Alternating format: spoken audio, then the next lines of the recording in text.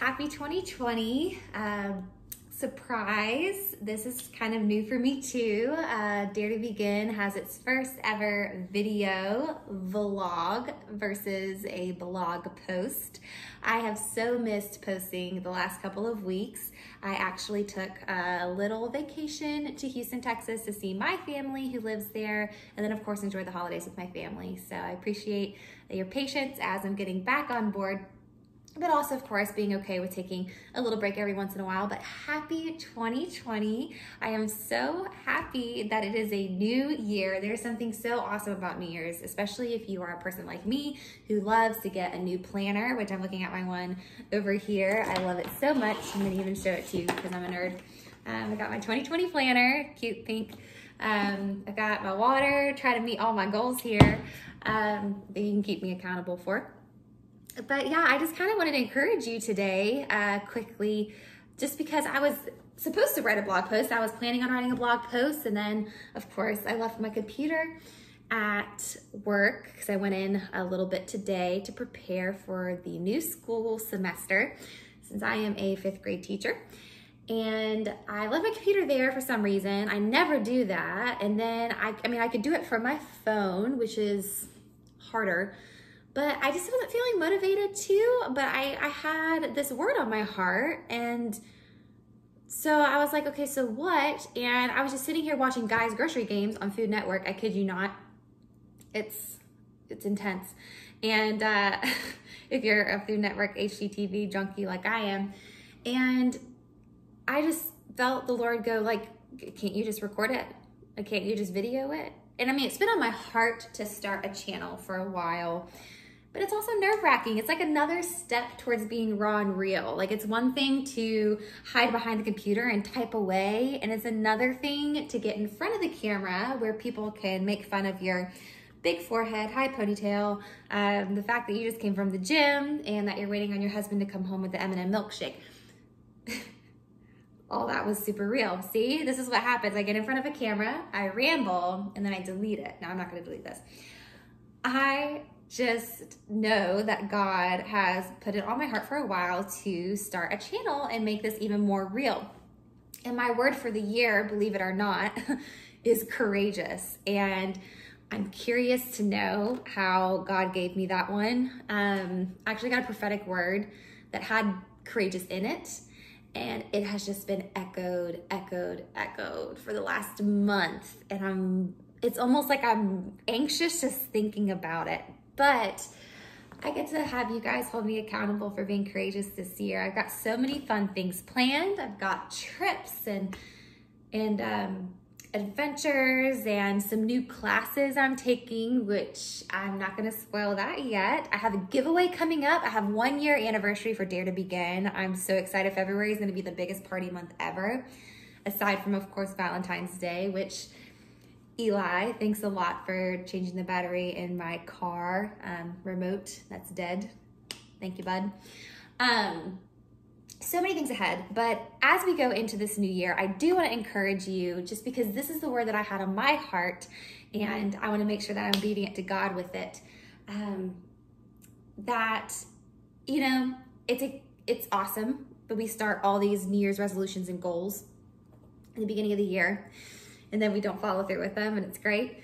Whether that's, for me, hoping to continue to run a 10K in April, or, you know, drinking all the water that you can, water your plants, which I have one right here. Whatever it could be that you're wanting to do, it's so easy to set those goals and get excited about them, and it's another thing to do them, and then we get discouraged and it gets crazy. But I just want to remind you that you can drink all the green juice and run all the miles and, you know, have your whole life planned out in this planner. But at the end of the day, I don't have my whole life planned out. My life was planned before I was ever born. There was already a predestined thing for my life, and I get to choose whether I will allow God to set that out for me, whether I give him the reins to move in my life so that I use all the giftings and talents that he gave me, that I walk the way that was predestined for me, the way that is the best for me, because he has better things, more things that are better than I could ever imagine set for my life. And it's up to me to continue to walk with him and press in towards his goals for me as well. And so as much as I want to be, and a lot of people that I know who read this blog want to be the planner kind of people, it's so important to remind ourselves that we got to give our first to the Lord. And I love how my pastor, Tim, said it so well this morning. It's awesome that we're in church this morning because we dedicate our Sundays, which is the first of our week. It's awesome that it's also the beginning of a decade and we're dedicating our first to the Lord in the beginning of the decade. It's also important though to dedicate the first of your day to the Lord, to pray, to have that relationship with him, to not let any of your other goals override the fact that he's first.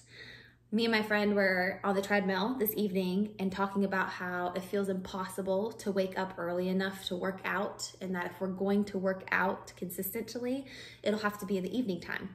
And because we know people who wake up at like 4:30, go to the gym, come home, shower, still curl their hair, look pretty, and come to work and teach for 10 hours.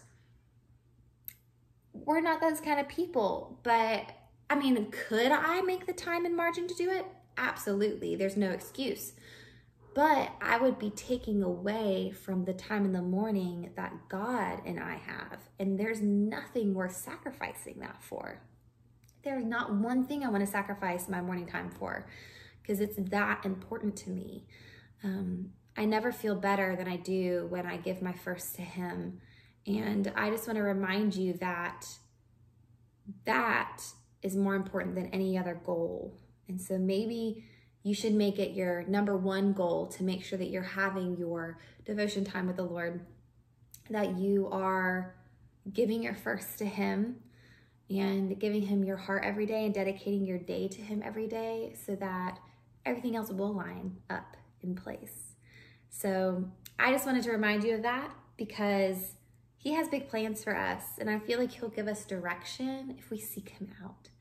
But, you know, it's like having the key to unlock something. There's this thing I heard where like $1 billion or $1 million worth of gift cards go unused every year. I don't know. Whether it's $1 million or $1 billion, that's way too much. When I get a gift card, I'm going to use it within like the couple hours I get it. It burns a hole in my pocket. I like free money. Can't blame me. So I would spend it.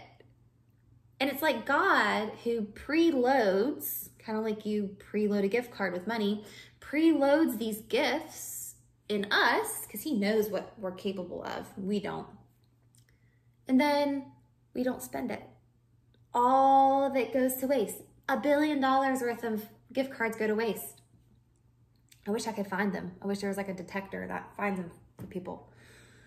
$1 billion goes to waste. I don't want that to happen, but I can't sit here and say that I know my full potential either. It takes digging into his word, hearing his direction, and stepping out in faith and taking action. And so I want you to stay tuned to this channel because you're going to see me take some steps of action this year in some areas that I feel like it's time that I kind of step out in. And you're gonna also be there with me through my grocery trips and my car chats and my, you know, crazy Amanda moments, my church nights and my church mornings, because that's my life, my classroom.